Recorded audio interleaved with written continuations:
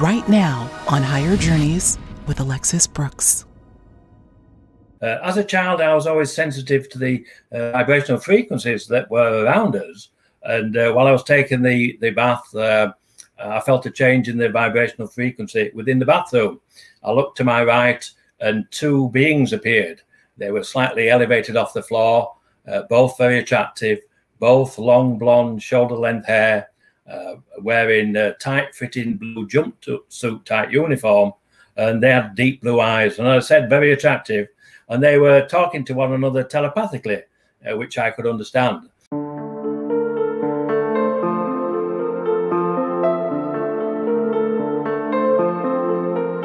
The idea that human-looking ETs walking amongst us is not new to those who have immersed themselves in the rich, though still mysterious history of our relationship with non-human intelligence. More people are coming forward to report their frequent interactions with these beings, yet even more, perhaps millions, are reluctant to speak about their own contact encounters. Lifelong contactee Kevin Briggs is not one of those individuals. Recalling his first encounter with beings whom he refers to as Ort and Dee at the age of 8, Kevin maintains that these two beings have been with him for nearly 60 years, and at their urging, his mission has been to share his experiences with the world in hopes that more people will come to understand that they, the beings, have and continue to be with us, especially through these turbulent times. Listen now as Kevin details his incredible journey alongside the ETs, what they have taught him, and what they insist he now must share with the world.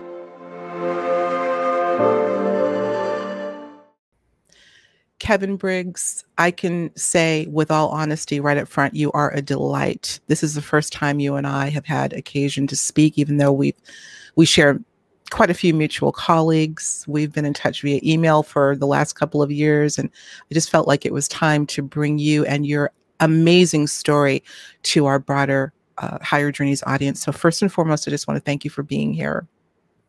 You're welcome. No, thank you very much, Alexis, for inviting me on your show. It's a great honor and pleasure to be here. And without people like yourselves, I couldn't get my message out there. And I've been asked by my ET guys to share my message and share the information. So thank you for inviting me. Well, it's our pleasure. Absolute our pleasure. And I appreciate those kind words. But, you know, as I move forward in my journey and learning more about this enigma we call the contact phenomenon, it becomes increasingly urgent for me, Kevin, to make sure that voices like yours are heard, because there are many other voices. I'm convinced millions, maybe billions of voices that for whatever reason don't feel the strength to come forward, at least at this time, to tell their story. So by you coming to the surface of things, and you've been talking for a while, you're adding to the validity of the reality of not just contact, but relationship with what we call non-human intelligence. So please know how important your work is as well. Well, speaking of your work and speaking about your experiences that have not occurred in a vacuum. We're talking nearly 60 years. You have been an experiencer, and I'm noticing you just froze. I hope you unfreeze. Move so I can make sure you're you're still with us. Yeah, I'm fine. There you are. I know you're. I'm still with you. Yes. Okay. Journeyers, we have a little bit of a dicey connection because Kevin mentioned that he's kind of outside of the I think where it's really wired. Your connection may not be as strong as some others, so bear with us, but we just want to make sure we can get your message across. So anyway, as I was saying, we're talking lifelong experiencer, nearly 60 years at this point, right? I want to talk about several key epiphanies I think you had on this journey of your encounters. I want to start with when you were 8 years old. And I think the best place to start is the beginning, and you're telling our audience what happened. 8 years old, you're in your bathroom doing whatever you're doing, and what happened? Okay, yes, you're correct. I was 8 years old. As a child, I was always sensitive to the vibrational frequencies that were around us. And while I was taking the bath, I felt a change in the vibrational frequency within the bathroom. I looked to my right, and two beings appeared. They were slightly elevated off the floor, both very attractive, both long blonde shoulder-length hair, wearing a tight-fitting blue jumpsuit type uniform, and they had deep blue eyes, and as I said, very attractive, and they were talking to one another telepathically, which I could understand. I was terrified, as you can imagine, being an 8-year-old and two beings materialized in your bathroom. And as I say, they were speaking telepathically to one another, and they were speaking about me, not to me. And I remember the female, her name is Dee. I know them very well now. I've known them for 60 years. And Ort, the male, and Dee questioned Ort and said, "Is this the boy?" And Ort said, "Yes, this is a boy." And then she said, "Are you sure this is a boy?" And he said, "Yes, this is a boy, I'm sure." And then she again questioned him and said, "Well, look at him. He's frightened by our presence. He's small. He's uneducated." And he said, "Yes, this is a boy. I will guide him. I will teach him." There was some other conversation in there, and then they left. And I was, as I say, I was frightened to death. I didn't get out of the bath. The water went cold. It was shivering. My mother came in to see why I was still in the bath and the water was cold. And I explained to her about the two beings, and she said it was just my imagination. And it wasn't. I'm now still in contact with them to this day, 60 years later nearly, and contact with others that they introduced me to when I was 14. So that was my first encounter of Ort and Dee. So. Ort and Dee. Yeah. OTT and DEE. ORT, Ort. Ort. And Dee is just DEE. Okay. I recall you bringing that up in some information I sent. Well, listen, or that you sent to me. I want to play a clip for you, Kevin, that might ring familiar to you. Journeyers, you may have heard it before. This is an account that came from Richard Dolan when I interviewed him back in 2015. You take a listen to this and let's have a little bit of commentary on the back end. Watch this. I was at a different conference in Western Pennsylvania, so on really the other side of the country. This is in 2010. It was right after my book AD After Disclosure came out, and I remember it very well. It was the first time I had those books at an event. And I'm sitting at my table, and this woman and her husband come up to my table. And this woman was about 60 years old at the time. She looked like, like a nice housewife, honestly. And her husband looked like a nice regular guy who, I don't know what his job was, but they were just good people. You'd probably be happy to have them as your neighbor. Mm-hmm. She said, "Well, I had a really strange thing happen to me back in 1965, and I wonder if I could tell you about it." And I said, "Yes, of course." I mean, this happens to me all the time when I'm at a conference. People tell me these strange things. So she said, "Well, it was 1965. I was about 15 years old, and I was in church with my mother here in Western Pennsylvania in a tiny little town," and there's lots of tiny little towns in Western PA. I've been there many times. She said, where everyone in town knew everybody else, especially in church. So she's with her mother in church. And she sits down in the pew, and right in front of her, this absolutely beautiful blonde couple sits in front of her. And she said, you have to understand, these people were not just attractive. They were like beyond attractive. They were like the most unbelievable supermodels you could imagine. And she said, and their clothing was the most impeccable, fine blue fabric I've ever seen in my whole life. Here we go with blue again. Yeah, exactly. Right. Exactly. Wow. And being a teenage girl, she didn't say this, but I assume I have a teenage girl, very knowledgeable about fashion, very interested in that sort of thing. So I think she was just transfixed by this couple, like staring at them. And she said, and what amazed me was how like nobody else was looking at these people.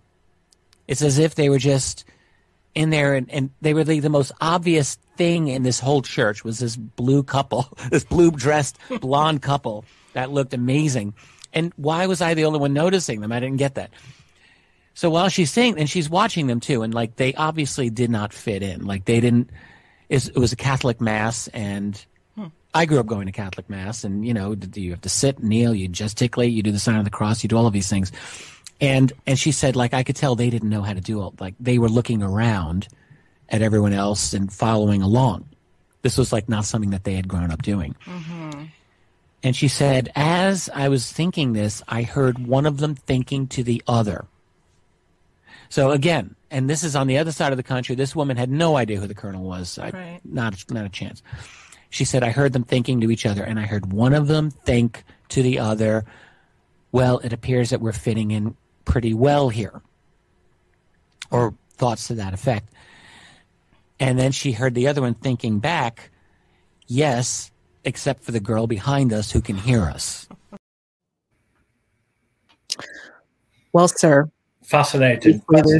There's some glaring similarities in your stories. And believe me, I've heard others. Just recently, as a matter of fact, I interviewed a gentleman who talked about his own encounter with an exceedingly handsome blonde man that in which he had a very strange encounter. We won't go into that now. But the bottom line is, when I heard your story, I immediately had to go into my archives and get that clip. I don't know if you've ever heard Richard Dolan talk about it. I believe I was the first one that he gave the story to years ago. But the bottom line is, we've got to be talking about similar entities. Give me your thoughts on what you heard, please. I would agree entirely. It's the first time I've heard that. But that description fits Ort and Dee to a T. The way that Richard said there in relation to more or less beyond beautiful, as it were, just unbelievably attractive, so attractive, and that deep blue clothing that they're wearing and the long blonde hair, it fits into a T. And I know others that have met with Ort and Dee specifically now, and I've got evidence of, well, hearsay evidence, suppose, from a third party, although from one of them, I heard directly myself. She contacted me at a meeting when I gave a copy of my book to give to the person that was had arranged the meeting. And as she took hold of the book, she felt that she needed to open the book at the back. And she opened the book, and there was a photograph or a sketch that my wife had done of Ort and Dee. And she said, I've met these couple. I know them. I need to speak to Kevin. And by that time I'd left the meeting. She managed to get my email. We made a contact. And then it turned out she was a friend of a mutual friend of both of us, Kathy Marden. So we all got together. We went down and had lunch, and we compared our notes. And we had confirmation that we were both speaking to Ort and Dee. Just amazing, really. It really is amazing. I mean, look, we don't want to spend too much time on the surface level of what are their names, who are they, where are they from? But I do want to touch on that and then go a little bit deeper as to why, what their motivation is in connecting with people like yourself and probably many others. Who, in your estimation, or what do you believe they represent? Who do they represent? Okay, well, I know that. I can answer that from the information that they've given me. They are part of a galactic council of 8. And I've met all 8 of this council. When I was 14 years old, I was taken up to meet with them. And so they're part of that council. They are here to help us evolve into a higher conscious species and help us develop a better society. They also want us to help protect the earth. They're very concerned that we are destroying our earth, the plants, the animals, and we need to be able to understand that and then hopefully take care of the planet, because then the planet take care of us as a species. So they are here. They are benevolent. They've been here for many, many years, I'm sure. I know Ort and Dee tell me they live up to 300 years apiece. And another member of the Council of 8, he's Anunnaki, and he's over 5,000 years old, he tells me. So there are beings that live a lot longer than us, but they're here to help, assist with the evolution, assist with our technologies, and assist with the pollution of the planet, which they can help us rectify and reverse what we've done over these past few hundred years, really, in relation to destroying the planet. I'm trying to figure out which question I want to ask first as you're telling me this, excuse me, in the midst of going through what I would describe as the most surreal and in some cases hellish experience of our human lifetimes right now. In the context, I'm just going to go there, within the context of all that's going on right now, what might they be suggesting? Are they I'm just going to go right to the heart of the matter. Are they giving any details about not just who's to blame, but what the heck is going on? What no, is they going haven't on? said anything about that at all. They don't lay any blame anywhere. They just want to assist. They want to educate us into an understanding of consciousness, shared consciousness, and how we're all connected to the plants, the animals, the insects. The planet itself is conscious. And then all the other galactic species and beings, we all share that one consciousness. And once we realize that, and then we can, because of that education, we will treat our planet, our insects, our animals, our plants in a different light, because we all share that one consciousness. And that's part of the education, and it's part of the message that they want me to share. And there are many now that I speak to who have an understanding of our shared consciousness, and it's growing exponentially now within our species. And that's the way our evolution will go. And it has to go like that, because we're on a path of annihilation if we don't. Absolutely. I see in the few years that I've been speaking out, and I've contacted with many groups. There are many groups working on this before I started speaking out. So we are heading in the right direction. And my ET said that we're heading towards the golden years for humanity. And I'm very confident in that. I'm very excited for the future. So from my perspective, it's very positive. Okay. Okay. I think it's probably a paradox. It's probably a bit of both. I'm not going to reiterate what I've said many times. You know, all the cliches apply. The darkness is before the dawn. We're clearly going through some rocky times, but my sense is that there is a golden dawn on the other side of this. We don't know what that interim period will be. However, that's all I'm saying. I do feel that it has to be. We're getting too much help here. We're getting too much help. Without a doubt. And I'm aware of other councils as well, although I'm not in direct contact with them. I'm aware of a council of 12, and they're working towards healing the planet itself and healing the ley lines, the energy lines of the earth. And I've just been informed recently that that healing of the earth has been completed now. And I know that's been done by this group of 12 with their ambassadors down here who assisted in doing that, in achieving that. So, but at this moment in time, they don't want me to mention who they are and their direct contact. But maybe in the future, I will be able to speak about them as well. So, and I'm sure there are other councils as well. Not unlike here on Earth, we have all the different governments, the different councils. They all work together. And I know when I was asked to go and visit with the Council of 8, and I was taken up into a mothership, into an amphitheatre, and the Council of 8 was sat at the front in the amphitheatre, and the whole audience were ambassadors from the different councils, I'm sure. All there attending a meeting. I say, when I was 14, I thought I was there as a specimen human, but I realised now that wasn't the case. So, as I say, I've been in touch with them all my life. But yeah, just amazing. They are here to help, and there's many of them. Not just my 8. There are many others as well. Many others. I would imagine there's a spectrum. I want to go back, Kevin, because there's so many dimensions to your story. No pun intended. All of the details, what you have learned from the experiences, what intel you've received from this group of individuals, particularly, or tell me again, Dee and Ort, O-R-T, Ort. Ort. It's a very, it's kind of an awkward pronunciation. It is. It might be my accent as well, Alexis. Ort, or from the Boston area, Ort. Yes. Whatever. Names are not important. But look, I would really like to let's go back in time a little bit. I want you to just tell me, let's get into the personal implication or the emotional implication of when you discovered that you were in communication with non-human intelligence.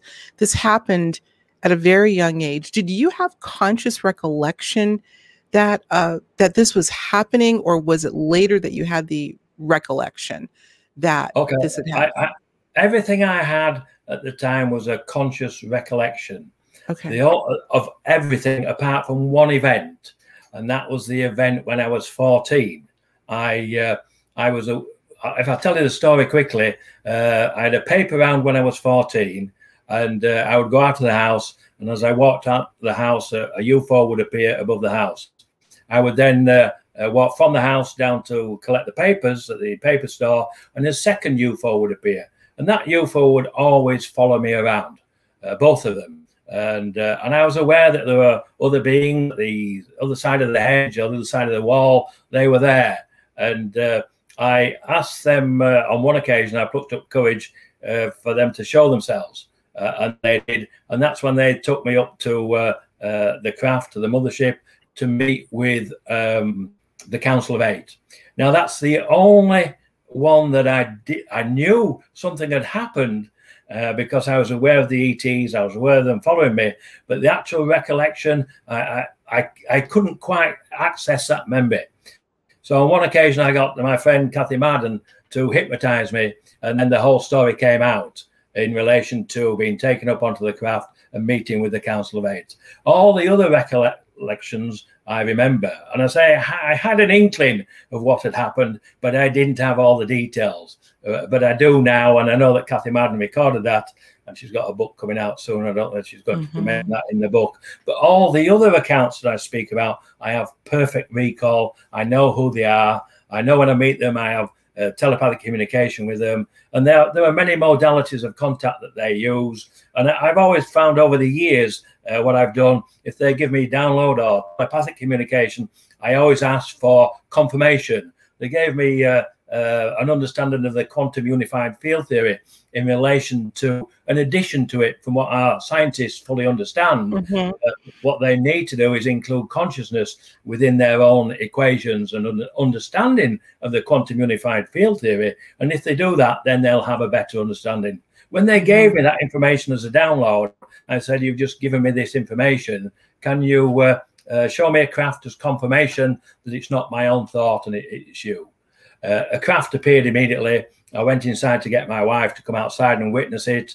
And then a second craft appeared, a third, fourth, fifth, 7 in total appeared, flew silently over our heads, changed direction at 80 degrees, and then moved off and disappeared sequentially as they had appeared. So that was confirmation for me. And I know they gave me another download about the theory of everything. In relation to, again, our scientists' understanding, but there was a measurement problem in there relating to space, time, and dimension. And they said if our scientists included consciousness within their calculations and equations, it would solve that space, time, dimension problem. And when they gave me that, I said, look, you just give me all this information. I really need confirmation that it's not just my imagination. Can you show me a craft to confirm that information has come from you? A craft appeared and it flashed 1, 2, 3 times. Well, I've done that all my life, all the information that I've been given, and I get confirmation. And that way I'm able to repeat it comfortably, confidently, because I've asked them for confirmation on each communication, whichever modality they're using, whether it's dreams, telepathic, physical materialization, or whatever. I always ask for confirmation. If you're enjoying this episode, along with all of the subjects that we cover here on Higher Journeys, then I invite you to join our members-only community on Patreon, where we go even deeper into the conversations with the guests that you know and love. Not only does your membership ensure that we can keep this work going and growing, but you'll also get immediate access to our exclusive after shows. Get up close and personal with the guests of the show, along with many other member perks. So click on the link below to join now, or visit higherjourneys.com where you'll find the Patreon link. We'll see you on the journey. Thanks. Right. Wow. You've given us a lot there. A lot. I mean, each little nugget that you gave us, we could have a conversation on, particularly when how it relates to your downloads of the unified field theory, of quantum mechanics, et cetera. And I don't know that this may have to be a second show just on that, but I really, really want to focus on, at least for the time being, the psychological impact that the realization you were having these experiences had on you. Did you have support from your family? Let's go back to childhood a little bit. As a matter of fact, I want to do this. I want to talk a little bit about the incident or the epiphany that you had at the age of 3. Subtle but profound. Tell the audience that story about when you had the photo session with your family at the age of 3. What happened? Okay. Well, my mother had engaged a photographer to take some photographs for the family album. The photographer duly arrived. We'd been washed, had a hairbrush, and I was to go first. And the photographer lifted me up onto the oak dining room table. And from that position, I looked around the room and saw it from a different perspective. But not only that, the fact that I realized that my conscious energy was in a physical being again. And that was my first recollection of being me, as it were, in this physical you see now. So, and I know when I told my wife that story, she said that 3-year-olds don't use words like consciousness, and 3-year-olds certainly don't understand it. Well, I did, and I still do to this day. It's normal to me. It's just my normal. And I know when I speak about this to others, but I've met others now that, they've had this understanding from the age of 1, 2, 3. I've even met one experiencer that remembers being in the womb and given information. So it's common. It's common. It's just that our culture doesn't allow us to speak out about it. And now I think that's why they asked me a few years ago to speak out about it. And through that, others having confidence to speak out about it. And we're all joining forces now. And it's becoming normal, shall we say, to speak about these experiences. And we're sharing that understanding of consciousness itself. Right, right. Let's go back to 3 years old. You had this epiphany of being aware or conscious of the fact that you were conscious in your body, this body, but conscious again. Let's stay on that for a little bit, Kevin. What you're intimating is this idea that you have been here multiple times. Yes, I would say so. That's my understanding, that we are spiritual beings. We are souls, and that the souls incarnate in the physical to gain experience and to learn. I understand that. I have 2 previous recollections of lives, or more, shall I say, deaths, because they were violent deaths. And I think that's why I particularly remember them. One, I was a Knights Templar, and I was fighting at the Battle of Agincourt, and an arrow came through my armor, pierced my heart, directly in my heart, and I fell dead to the floor immediately. And I remember that death because it was violent. And then another one, it was 1789 in the French Revolution. I was a royalist, a young boy of about 14. I was taken from my home on the back of a cat, taken down to the Bastille, and the following morning beheaded, because I was obviously a royalist. And so I remember those. I remember them as a child. And when did you remember those? At what age did you remember those? Oh, what age? Oh, I'd be 7, 8. And I could access... I would go back and explore and access those lives. So I want to make a point. I want to try to connect some dots here. Bear with me, guys. Well, I'll go with you. Interesting that you believe you recalled those very horrific deaths around the same time that you met the beings in your bathroom. Let's connect some dots here, Kevin. Do you feel, have you had any idea that perhaps you were also in contact with non-human intelligence in previous incarnations? No, I have nothing about that at all. Nothing at all. No. Really? Okay. No, just from this incarnation. They have shown me my next incarnation, which is quite interesting, but I have no memories of contact with non-human intelligence. And I've only got those 2 previous memories of previous lives, and I suspect because of the violent death. But I explored them as a child because I wanted to know that I wasn't certain whether they were dreams or realities, but I was able to access them and I could go into them. And I remember the first time I went into the one with the when I had the guillotine come down and chop my head off. I woke up as the guillotine was coming down. And at school that day, I was thinking, now what happens if I hadn't have woken up and I'd have died in the, I thought maybe a dream, would I die in the physical? So I thought the following night, I'll access that. I'll go back into that time. And I went into that time and I was watching it unfold, the story unfold, as like a third party from the outside looking in. And it got to the point where the head was chopped off. And I want to know if you could see in the basket when your head fell off. So, a bit ghoulish for a young child, but I found out that I could see for about 4 seconds. But it answered the question in relation to whether it was a dream or a past life. in that particular dream, shall we say, I didn't die. I didn't wake up at that time. I woke up in the morning. But it answered those questions for me. And I can still access that information now if I want to. I can relax, open my mind, and go back to that time and access it. How many individuals beside yourself, and I obviously don't expect a hard number, how common do you think the experiences, at least some of them that you're having, particularly with the Council of Eight, how common are they? Based on what I think they're very common. I think that people, our culture doesn't allow us to speak out. Medical cultures don't allow us to speak out. They will put label on us of mental illnesses, psychoses, all sorts of things. So what's happening now, because I'm speaking out and someone can give exactly the same story who I don't know, and then other people give the similar story, and we've all got a piece of the jigsaw. So, and then when you see the credibility of these people who are speaking out about this, it's becoming the norm. So we're being educated, but we're being educated by one another.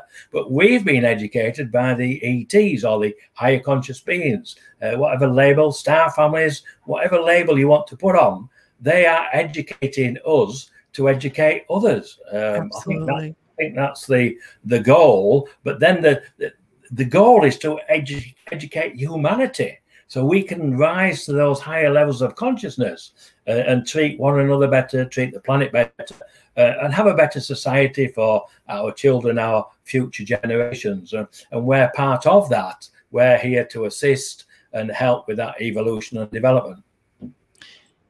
I just received a private message in my members community from an individual who obviously I'm going to keep anonymous, about her own encounters, I say broadly, non-human intelligence, along with her daughter, who she believes to be a starseed. I'm not going to give too many details, but the gist of it is, what I got is that it has not been a pleasant experience. It's been the opposite of what you're describing. It's been malevolent. And we can't know for sure what the motivations of these myriad species are. But let's assume that there is a vast spectrum of experiences and how they are experienced.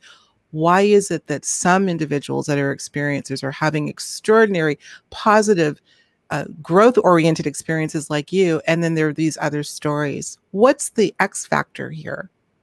Well, my own personal opinion is, I think, like anything, there's good and there's evil, and there's graduations of that. And I'm sure there's some malevolent beings as well as the good ones. And I've been protected by the good beings, and I am aware that there's the evil side there. I am aware of the bad ETs who want to disrupt things, or want to maybe take over the planet and things like that. But they're a minority. I've been told they're a minority. Okay. Have you been in contact with them? Have you ever had any brushes with the less good ones, if you will? I had a reptilian come into my bedroom one evening, and just your typical reptilian. And he came because he was curious. He wanted to know how a human being had the communication abilities I had with all the different species. And I think that came about because I was actually traveling outside of my body on one occasion, which I do a lot of the time, most of the time, really. And I came into contact with a group of two ETs who were transporting some minerals from the Earth to the moon. And I sort of materialized behind them in their cockpit. And they both looked back at me and said telepathically to one another, "What's he doing here?" And then I realized I shouldn't be there. So I apologized and I left. I went back home, and I woke up, and then a grey being appeared in my bedroom, a tall grey being with a large head. And he told me that I wasn't to interfere.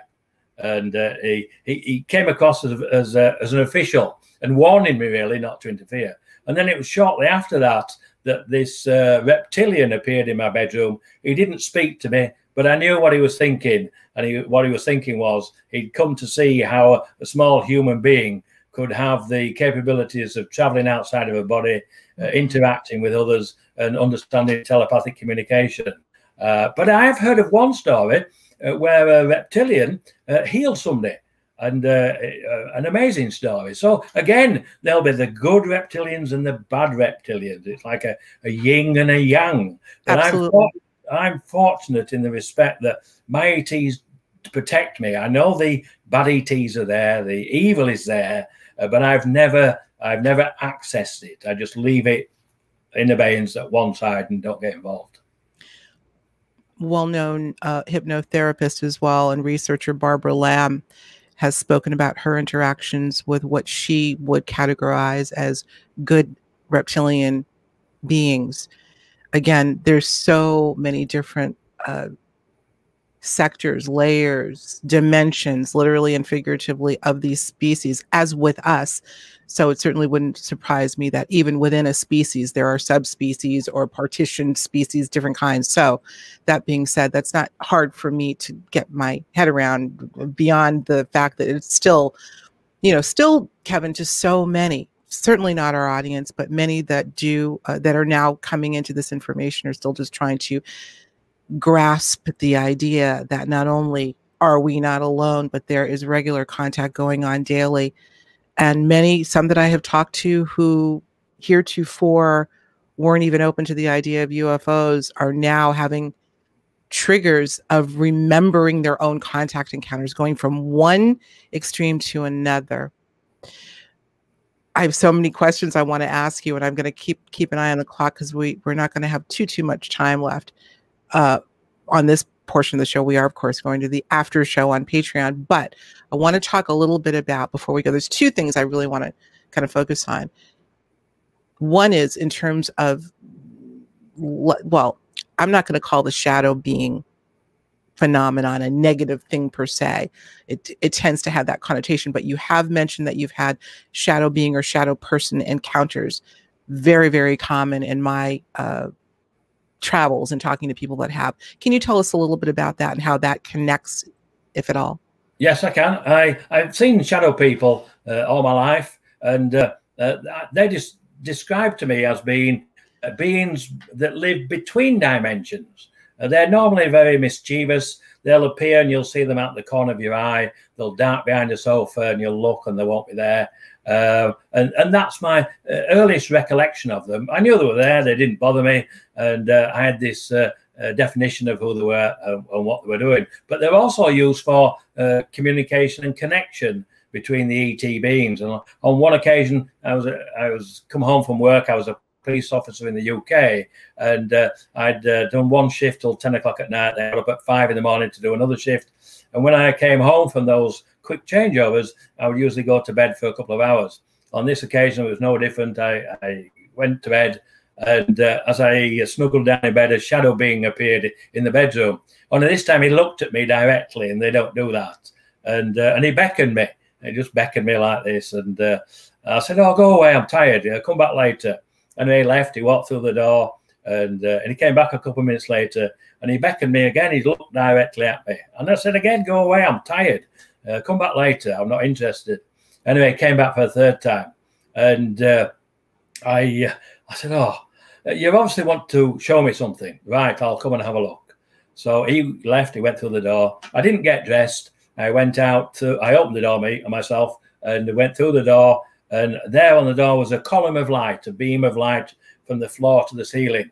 And I thought, you've come to all this problems to get me to look at this. I'll step into the beam of light. So I stepped into it, and I immediately felt a feeling of euphoria, just total euphoria. And then a couple of seconds later, a voice spoke to me and said, "I am your father. You are your father's son." Now, at that moment in time, I wasn't certain who that was. I thought it was possibly my deceased father. It wasn't. It was Ra, the lead council of the Anunnaki. I know that because he told me that later. But that feeling of euphoria lasted. The light disappeared from the floor to the ceiling and disappeared in my stomach chest area. And I was no longer tired. I got dressed. I got up. And that evening, I told my wife about it, and we went out for a meal. Because I was still full of energy. So the shadow people are here. They are real. They're just a different level of consciousness that we don't normally see or interact unless they want to. But I do know that ETs do use them. But for them to actually look at you directly in the face and beckon you, most unusual. So you're saying that you believe they can be intermediaries between the realms because they exist literally in between the realms. Yes, that's interesting. Exactly. There have been so much analysis done on who they may be, what they're representing. Some have compared them to what are known in the Islamic faith as the jinn, of course, having, a negative connotation in many cases, or genie, meaning they could be helpful. Again, we're looking at a whole range of species of entity, not just ET as we classically discuss it, but all sorts of non-human intelligence having a whole range of agendas within one species. So interesting. Yes, I think that once you realize that, I think the true life form in the universe is consciousness itself. And consciousness has its different levels. And the difference between the levels of consciousness are the vibrational frequencies. And there are all these species and beings at these different levels. I have the ability to raise my vibrational frequency, separate my conscious energy from my physical, and travel outside and then go to those higher levels of consciousness. And I've traveled to many realms outside of the physical. And I've met many species doing that as well. So, and especially Ort and Dee. So, but we're not taught that. We don't understand that. And we need to be educated in relation to consciousness. That's the key thread that they've taught me through my lifelong interaction with them. And I know there are many people now that speak out about it, many of these spiritual people. But what we really need to do now is educate the people who are not spiritually minded, but are open-minded to learn about these things. And it opens up the reality. And then once we realize that our own thoughts and consciousness together create the reality that we live in, then we can co-create with each other or co-create with our ETs, and they're here to assist with that, to create that new reality that we, as I said before, desire for our children, for our future generations. And that reality will include the ETs. It will be the norm. And that's where we're heading now. And not too far in the distant future, I'm sure. I agree with you. This idea of consciousness, I've heard you speak so much about it. And I think I may be paraphrasing a bit, but you once said, it's amazing how much you can travel by consciousness alone. This, I would imagine, is connected into your travels in the out-of-body state. And I want to spend a few minutes on that as well. Out-of-body experience. What do you feel came first? Your propensity to have out-of-body travel and then connecting with the ET realm, or did your interaction with the ET realm sort of open up your ability to travel out of your body? I think a little bit of both. We mentioned when I was 3 years old, and I always had the feeling that my consciousness was in like a suit, and it was always looking out. It was like two. I had my physical, and that was most of my childhood. And then at 9 years old, Ort appeared in my home behind the curtains as a conscious energy orb, 4 to 6 inches across, slightly vibrating. We had no communication that I was aware of, and at that time I didn't know it was Ort. But that was his pure conscious energy separated from his physical. And but when he left after the week he'd stayed there, I was able to leave my body at will. And I would just use it locally. I'd go and visit my grandparents who lived about 70 miles away. I'd just relax, open my mind, take my conscious energy over there into their home, and I would sit upstairs looking down through the opaque floor and visit with my grandparents. And I always wondered what they would see if they came upstairs. And I now know the answer to that. They would have seen my pure conscious energy, and it would have been an orb, 4 to 6 inches across, yellow, golden in color, and slightly vibrating. So we all, I'm sure we all have that ability, but sure.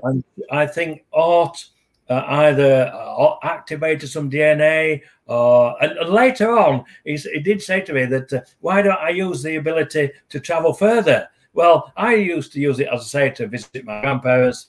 Then when I got older, I would go and just nip outside of my body, as it were, to see if my friends were home before I walked round to see if they wanted to go out for the evening, because we didn't have phones or anything then. So I would use it as another sense, and I thought that was quite normal, and clearly it wasn't. And now I've got the ability, I can travel anywhere. I can create things with it, as our ET star families do as well. So Right. I have a story where I was traveling on the astral plane, and Ort and Dee came alongside me in a craft, and the craft was conscious that they'd created. So I'm traveling outside the craft, and they invited me on the craft. They wanted me to convey a message for somebody, which I did do. I mean, I've met them many times on that way, but on this particular occasion, I said, look, let me see if I understand this, if I have this correct. Here we are, we've got 3 different species, 3 different people, traveling as pure conscious energy, in a conscious craft that's been created by you on the astral plane. They said, yes, that's correct. And I said, I see you as pure conscious energy orbs. And I described them. How do you see me?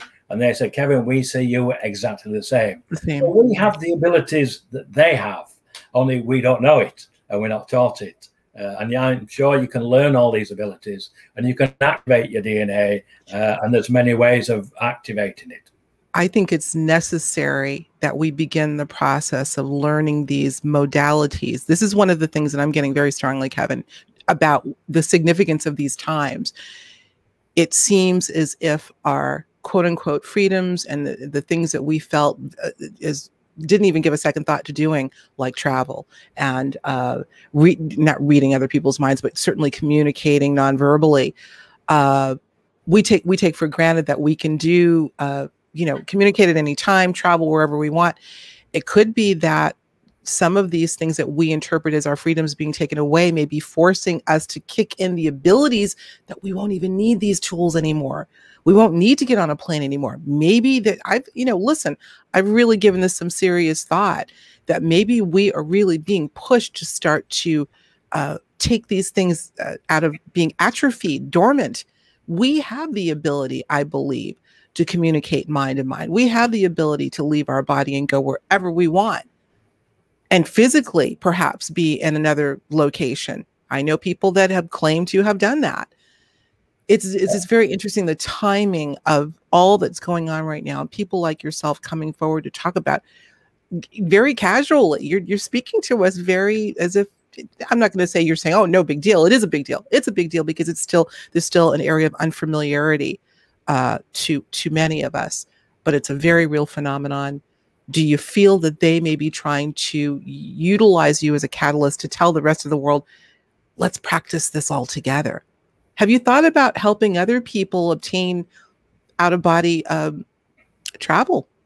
I haven't really, no. I did help one person. She was a doctor, and she was trying to travel outside of her body. And if I can explain just exactly how I do it myself, and bearing in mind I've done this from being a child, I look inward, and I keep looking inward and inward and inward, and then until I get to a point where I see like an eye.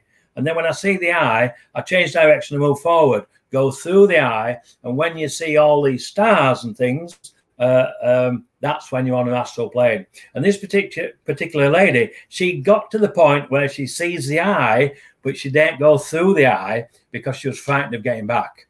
And I said, well, I've been traveling this way all life from a child, and you come back. It's quite normal to come back. And I met another lady, very similar, and I gave her the same information. But no, I don't think I'm here to teach people. I think I'm just here to, well, they tell me what I'm here for to do. They want me to share my information, want me to share my story, and how that came about a few years ago, because I hadn't spoken about it to anybody.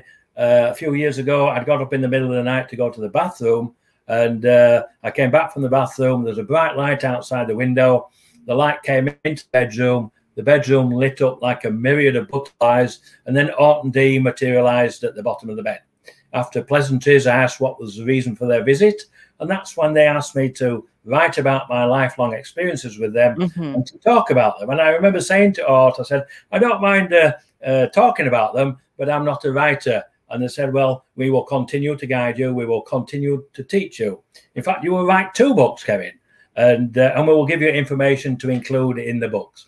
which they have done, and have now written the 2 books, Spiritual Consciousness, A Personal Journey, and a co-authored book with Melissa Kennedy and Edgar Yo called Tap into Universal Energy. So they were correct in that, but I'm happy speaking about it. But the next part of my mission, as we say, is to help facilitate what they call the reveal. And that's what I'm working on now towards. So again, I don't think I'm here as a teacher per se. I'm happy sharing the knowledge and information they've given me. But I don't feel that I need to stand in front of a large group and lecture about consciousness or anything like that. What I did say to them, I did say, but if I start talking about it, my experiences with you, people won't believe me. They said, Kevin, it doesn't matter whether they believe you.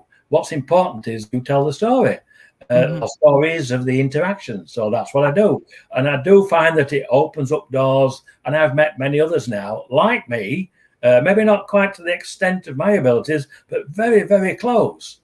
So they're guiding many people. I don't think that it's necessary for one to believe or not believe. Remember, so much information is taken on a subconscious level that even if there's this temptation to not want to hear, whatever is resonating is coming in at the subconscious level, it's still very well may be having an effect.